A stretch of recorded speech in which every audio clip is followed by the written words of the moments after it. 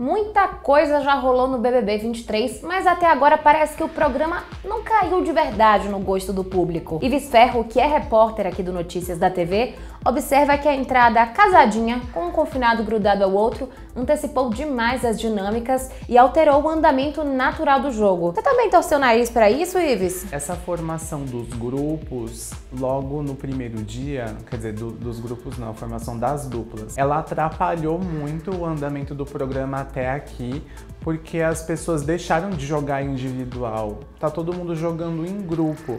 E quando você joga em grupo, você tem muitos aliados e, consequentemente, você vai ter pessoas que você não vai bater de frente, que você não vai se impor. Um reality precisa que as pessoas joguem individualmente pelo dinheiro. E as pessoas estão jogando em grupo pelo dinheiro. Parece que elas ainda não entenderam que, afinal, são 3 pessoas e que só uma pessoa vai ganhar o prêmio máximo. As outras duas, tchau. Quem for eliminado, tchau também. Ninguém vai ganhar nada e eles até agora não entenderam isso. Agora, uma coisa é fato, o repórter aqui é crítico e tá parecendo até jurado do MasterChef avaliando a receita de cada participante. Vai, Ives, conta pra gente os seus porquês. O jogo da Discord que teve recentemente, que foi um jogo de jogar a torta na cara, eu acho que teria sido muito mais importante e interessante se as pessoas fossem lá, metessem a mão na cara uma da outra mesmo.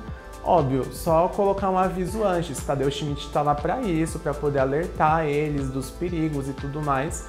E eles sabem que a agressão gera expulsão. Tinha que ter esse contato entre eles no jogo da discórdia. Você jogar a torta na cara de uma pessoa é uma coisa muito forte, é uma coisa pra você levar pro pessoal.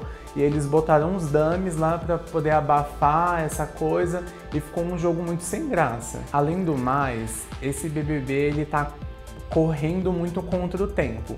Em 3 semanas aconteceu coisas que durante 2 meses a gente viu ano passado. Isso é bom e é ruim. É bom porque são assuntos que vão repercutir ao longo do dia, ao longo da semana, e é ruim porque parece que o programa não tá caminhando para nenhum lugar.